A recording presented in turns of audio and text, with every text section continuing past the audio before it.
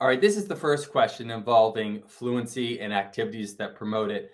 I want you to take a moment. I want 2 minutes. Read this question to yourself on your own. Go.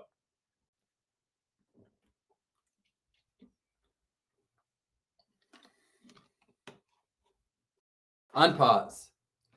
Okay, I'm pretty sure this is from the old 90 test. Almost certain this is from that old Foundations of Reading 90 test. I was not able to locate where the question was, but we will. I'm pretty sure it's either on this old 190 or possibly on an older RECA exam.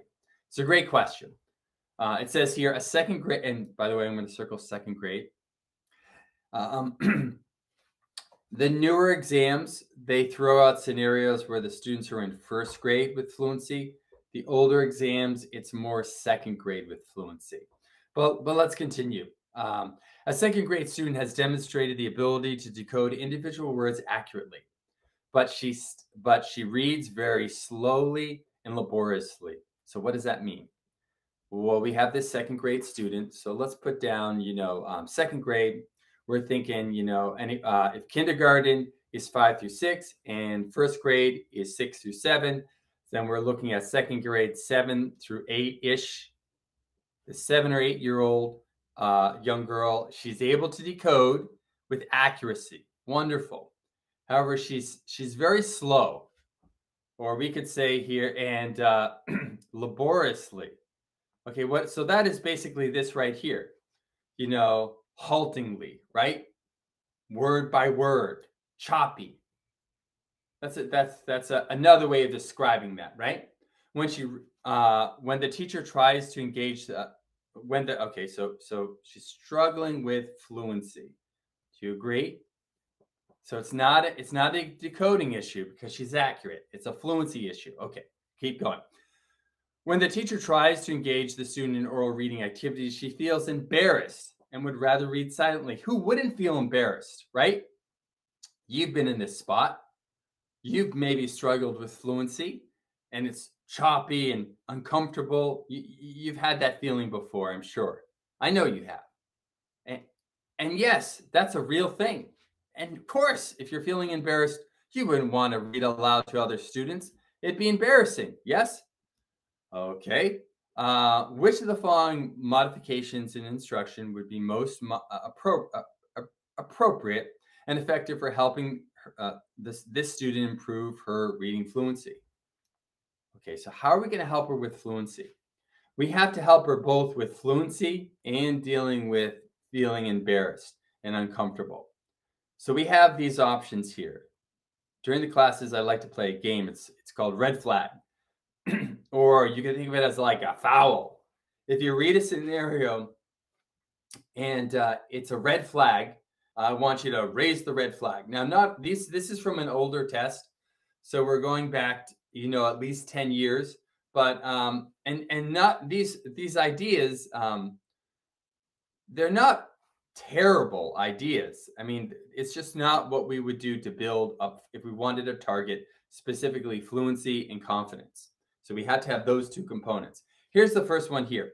Encourage her to serve as an audience for other students' oral reading until she demonstrates a willingness to read aloud herself. So in partner work, right? It's okay to have one student read while the other one turns the page and then you take turns. But this one here sounds like the way they're presenting audience here, it feels like a red flag, right? It sounds like they're just being asked to shh, don't say anything, right? Until you're willing to read. And I don't think that willingness is going to happen, okay? Because it's not really addressing her issues with fluency. So we're going to cross this out. It's not quite the same as this. This is supposed to be more interactive. You do it for a little while, then I take over and do it for a little while. Okay, so let's cross out A. How about C? Teaching her to use self-monitoring as she reads to improve her literal comprehension and ability to read with prosody. So let's circle this one right here, self-monitoring. If you've ever worked with a student who struggles with reading, and they are very aware of it. I'm sure, and self-monitoring is being aware of when there's a breakdown, either in comprehension or in fluency. If you've ever worked with a student that struggles, okay, they don't need to be told that they're struggling. They know that. That's why she feels embarrassed, because she's struggling. So she does not need to be taught that she's struggling. Would you agree? This is already being exhibited here in how she's feeling. Now, so that's not going to help her. It's only going to make her more frustrated. And it doesn't, and this isn't really focusing on the fluency thing. This is saying self-monitoring is for comprehension. So yes, self-monitoring, if it's comprehension, it might help with literal comprehension. It's not really helping with prosody, right? I mean, it might be if they're aware. She already knows that there's a breakdown in pronunciation of words, right? In speed. So we're going to cross that one off too. We'll red flag that. Okay. How about this? Provide her with explicit phonics instruction to improve her word identification skills before reading, before requiring her to read aloud. Is it that? Does she need help with phonics? It says here she can decode words accurately. So you wouldn't have to do this, in advance, right? No. A lot of times what teachers do is when a student is lacking fluency, is they go back to phonics rules. They think that it's a phonics thing, a default, always phonics. Not fluent? Let's work on your phonics in isolation. And that's not always the case either, right? Cross that one. And that could be very frustrating for a student to go back and learn the same phonics rule again. They've learned it. They know it. That's not the issue. The issue is the practice piece. What they need is time to practice. And that's what B is. Having her reread a text several times using whisper reading to build her fluency and confidence with respect to the text.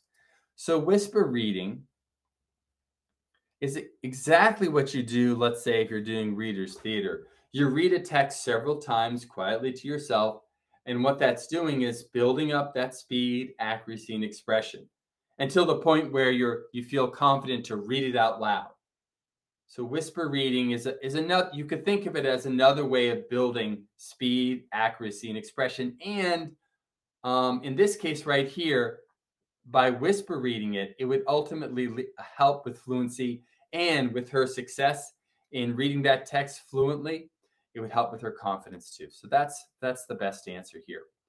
So team, this is an older test. You can tell by the writing.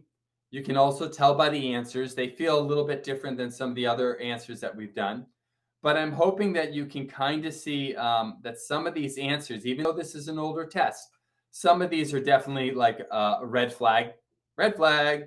They all have their own problems, which is why we're crossing out A, C, and D. So see if you can spot the reasons why A, C, and D are wrong. Understand that red flag, even though it could be updated a little bit. Understand why they're wrong, and also understand why, based on the scenario, trying to foster fluency and confidence, understand why B is the best answer. This one, it's from an older test. I'm not so sure which one. I think it's from either the 90 or the RICA, but it's at least 10 years old. But it does give you exposure to some of these ideas, okay? And the answer is B, all right? Okay, let's keep going.